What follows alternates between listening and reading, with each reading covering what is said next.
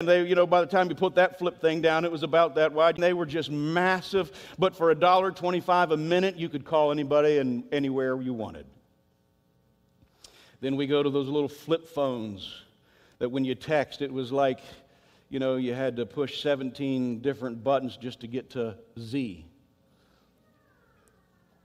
And then we have today these mini computers that most of us hold in our possession. It very well could be that some are texting, browsing Facebook, Instagram, Twitter, or maybe even playing a game as I speak. But please understand, my intention tonight is not to put anyone on a guilt trip about phone usage. It's not my desire or purpose is what I'm wanting to say.